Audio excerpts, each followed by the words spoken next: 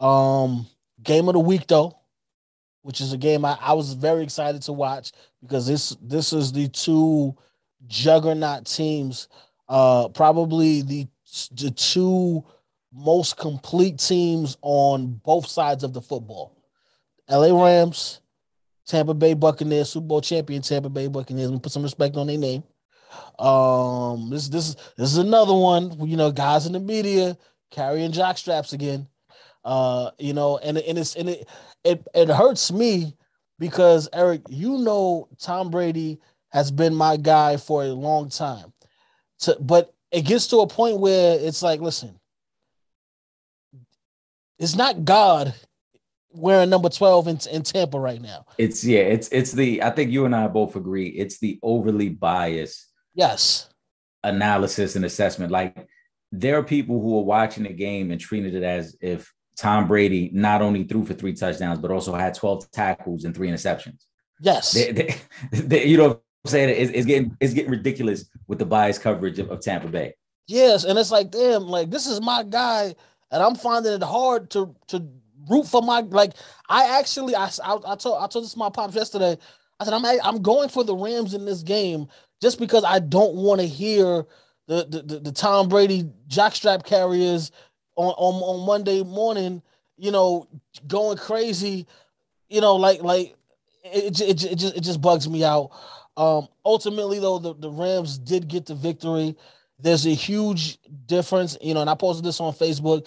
It's different when you play a real defense. Okay. We spoke about Dallas earlier, who they played in week one. Offensively, Dallas is probably top five in this league. Defensively, middle of the pack at best. Same thing. Falcons overall just bottom of the barrel. And Falcons, Falcons might be the worst defense in all of football. yeah, bottom of the barrel defense. I mean, they were going into yesterday's game. They were giving up 35 a night.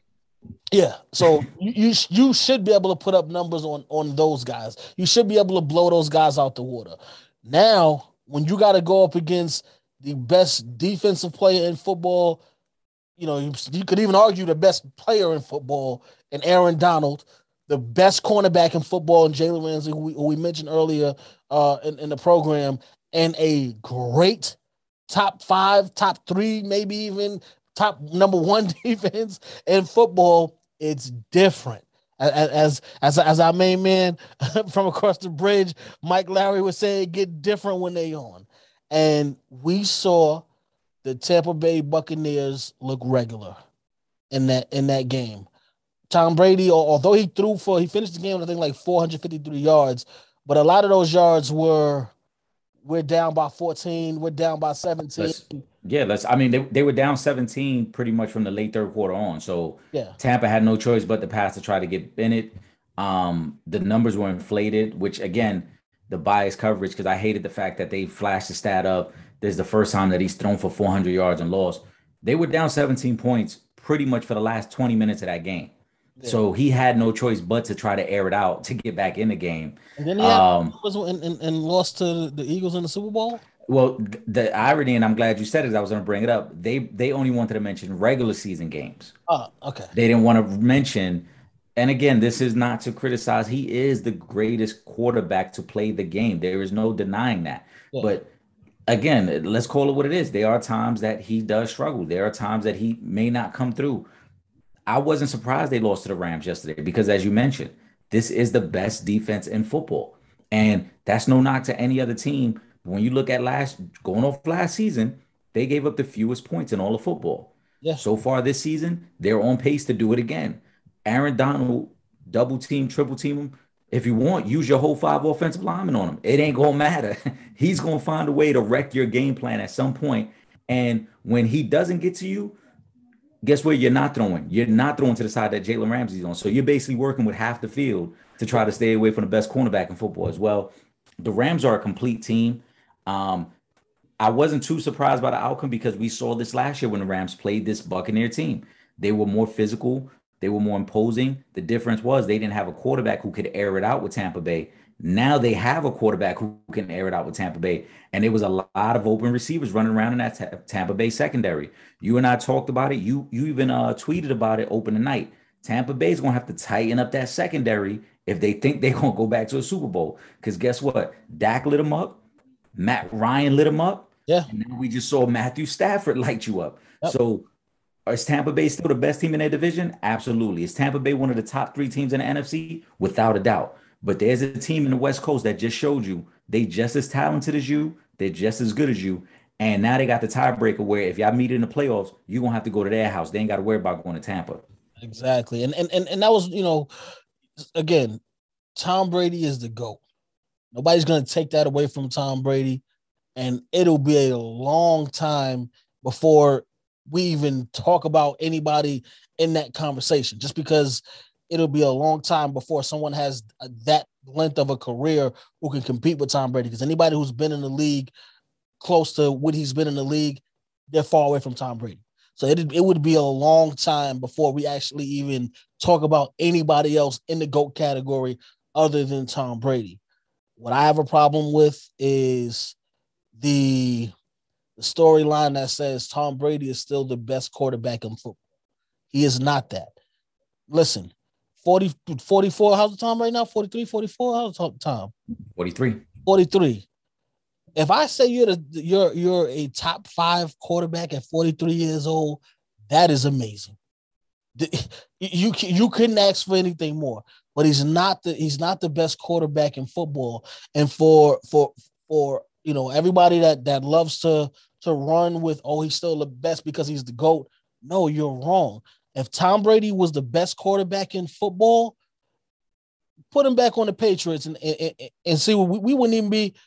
We might not even be saying he's a top 5 quarterback. Well, we know, right. We know the answer to that because when he decided to walk away from the Patriots, there were plenty of people on that side of the debate that said, well, he looked bad his last year here, so I can understand why they didn't want him back. You had other people who said, hey, he's still Tom Brady. You don't just let him walk. But now there's this contingency of people who are like, why would you ever let him leave? Because you guys obviously weren't paying attention to his last year in New England. He struggled there.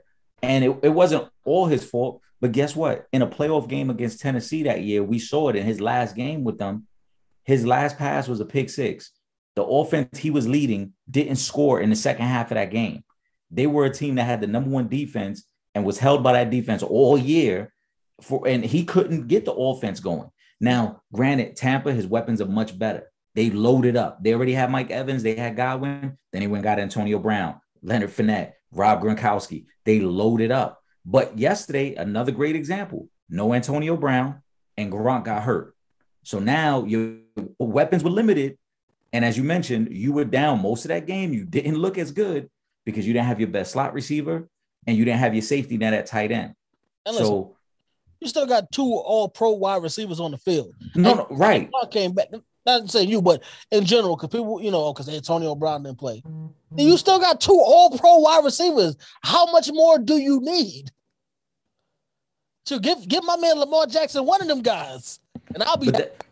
That's my point. I think that the praise of Tom, people forget that there's this abundance of weapons there. Like he has more weapons than Patrick Mahomes does, and we love to talk about how much Mahomes has the best tight end and one of the top 5 receivers, right? But outside of that, from those 2 guys that Patrick Mahomes has, it's a big drop off from everybody else. Ain't nobody game planning for McCole Hardman. Ain't nobody game planning for Pringle and Clyde Edwards-Helaire. They're not game planning. You mean the guy that fumbled the ball against the Ravens that cost them the game? That guy? Ain't nobody game planning for them. But when you look at Tampa Bay, you got to make a concerted effort. Like, do we want to take Godwin away? What are we going to do with Gronk? Who's handling Mike Evans? Wait a minute. Antonio's in the slot again. And then, by the way, we got this big battering ram of running back who we could hand the ball to, or he could catch out the backfield. So again, every quarterback should have weapons, but look at Tom's last year with New England. Look at his time with Tampa. He's somewhere in the middle of that. Yeah. He ain't as great as y'all think. Not anymore. He's still the greatest quarterback, but he's somewhere in the middle between those two teams. Yeah, absolutely. You're absolutely right. Yo, this is Teresa Weatherspoon, better known as Teaspoon, and you're watching Real Fans, Real Talk.